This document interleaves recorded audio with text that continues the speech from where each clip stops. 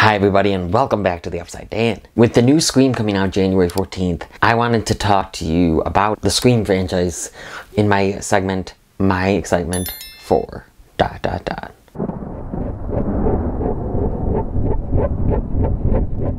25 years after the original series of murders in Woodsboro, a new killer emerges, and Sidney Prescott must return to uncover the truth. This movie is directed by Matt Bettinelli-Olpin and Tyler Gillett. It's written by James Vanderbilt and Guy Busick. It stars Neve Campbell, Courtney Cox, David Arquette, Marley Shelton, Melissa Barrera, Jenna Ortega, Dylan Minnette, Jack Quaid, Jasmine Savoy-Brown, Sonia and Mar, Mikey Madison, Kyle Gallner, and Mason Gooding. So since the announcement of this film, I was a little skeptical because we don't have Wes Craven anymore. But then when I found out it was by the creators of 2019's Ready or Not, I got more excited. Matt Bettinelli-Olpin and Tyler Gillett also directed Ready or Not, and Guy Busick wrote Ready or Not. Our Christopher Murphy also had a hand in writing Ready or Not, but he is not attached to the new Scream movie. James Vanderbilt has a producer credit on Ready or Not. It's by a lot of the same people as Ready or Not, and I really liked that film. If there were any directors and writers that I think could pull off a new Scream movie, I think it is them, because they really hit the nail on the head with Ready or Not, I thought.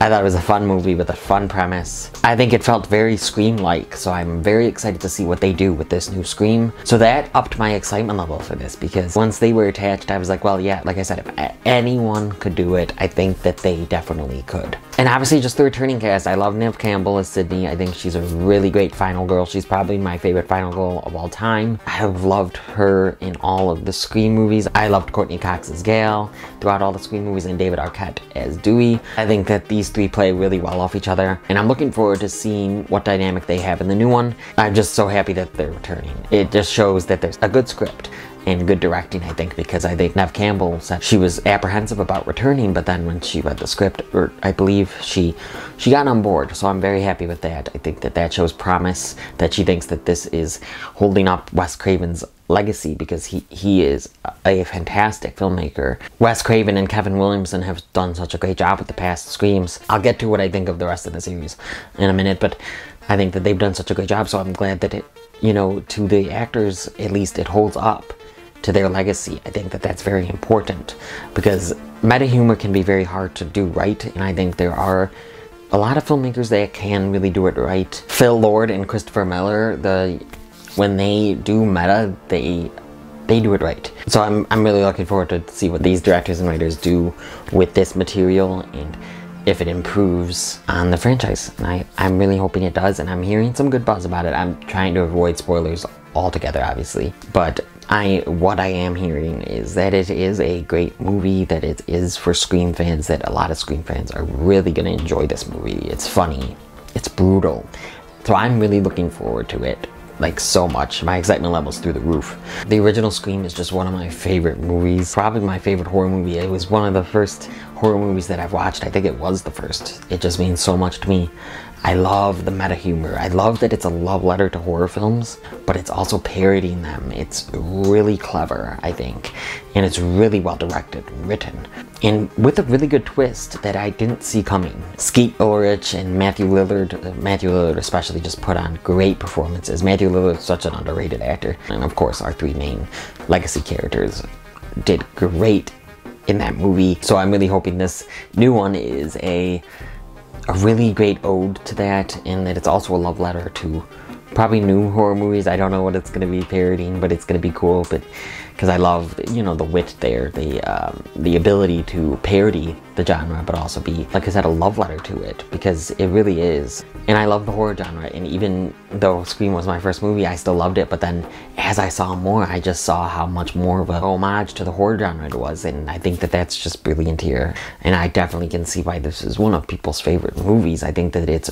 such a masterclass in this genre. So I've seen both trailers. There's the final trailer that just released recently at the filming of this video, and I think that both trailers were really good. The first one was really good. The second one's a quick one, and it's more to show the critics raving about this movie, which I love. And I think that this movie does look really good. I think it looks well directed, well written. I'm glad that critics and fans alike are really enjoying this film. I'm glad they showed it off in this final trailer, even though it's quick. The week of release, basically, I think that it released, and I think that's really cool. And I did like both trailers. I really liked the first trailer. I love seeing it in the theaters, even though I have seen it a lot now. I thought that it was a really good trailer, that it brought me back into this world. I loved seeing Sydney, Gale, and Dewey, and all the new characters. I'm so excited to see how this new cast does, because I like a lot of them from other projects, and I think that they are talented. They seem really good in the trailer, so I'm very much looking forward to that. I will say, for video-wise, I haven't watched really much of the TV spots, or like the social media spots, or whatever you want to call them. I really haven't watched those, so I can't speak on those. But I'm super excited for what I have seen in video form in the final trailer, and of course the first trailer that released. Side note, Jonathan from Man of Movies did a great trailer reaction to the first trailer. He has a little short film in there as well. It begins with part of the short film, and then it goes into his trailer reaction, which was really good. And then it ends with a short film. Make sure you watch that video if you're a Scream fan, if you have not already, because it's very well done, I thought. I will leave a link to that down in the description below. Another thing about the promotional department that's got me so excited are the posters and the promotional pictures and all of that. That I have been looking at. I love them. I think that the posters are so well done. Each one that releases, I'm like, oh, I love that one, I love that one, I love that one, I love that one, I love that one. It catches the feel of Scream in just a poster. It kind of catches that time period of the first one. It feels like it's for the first one, which just adds to the meta humor. It's a love letter to this genre, but it's also a parody of it. So they have all these really cool posters, modern, and posters that look like they should be back in the 80s or 90s. And a lot of them have like the tagline, "It's always someone you know, don't see it alone." Like the one I have on screen now, it looks so old. It looks like it would be there's a few that look like they would be VHS copies, and there's one that actually is a VHS, that it's on a VHS in the poster. Yeah, this one looks like it would be a VHS cover, and I think that is so cool.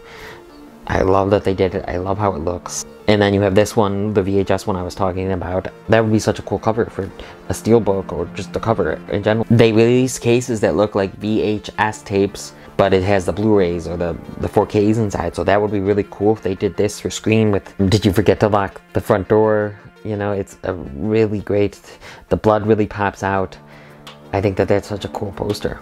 And then you have Ghostface standing like in the moonlight, with blood, like it goes down and it's his body, but then blood starts to form, and it's like it's dripping blood. It's always someone you know again, with a really cool 80s or 90s or whatever Scream logo, a Scream title down below. Another one that looks like it could be on a VHS tape. The promotional department did such a great job here. And then I love the 40X one, kind of going more modern. The 40X one, feeling the 40X, it's as if Scream got snapped, as if Ghostface got snapped by Thanos, but it's really a haunting image. I love this image, and I would hang it up. I would get the poster and hang it up. It's a really cool 40X image, and I am supposed to be seeing it in 40X, so that is very exciting to see how a horror movie is in 40X. I saw Spiral in 40X, and that was actually really cool. I wasn't expecting much, but it made me have a lot more fun with that film than I did the first time watching it at home. And then I love this one. Discover it at Dolby Cinema.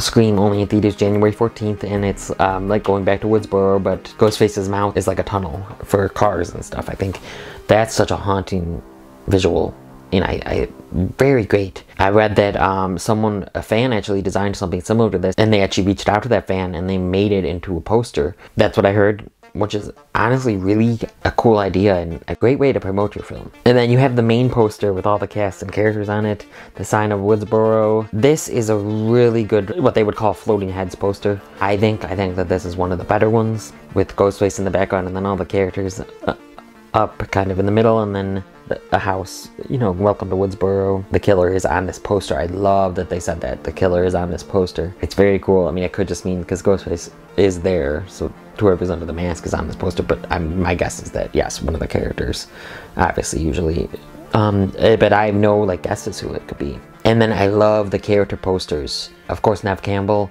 Courtney Cox, David Arquette, Marley Shelton, all of the, you know, those three legacy characters. And then Marley Shelton is returning from Scream 4, which is awesome, and I'm looking forward to see what they do with her character, actually. And then, of course, you have the new characters on character posters, like Melissa Barrera, you have Jenna Ortega, Dylan Minnette, Jack Quaid, Jasmine Savo-Brown, Sonia Armar, Mickey Madison, Mason Gooding.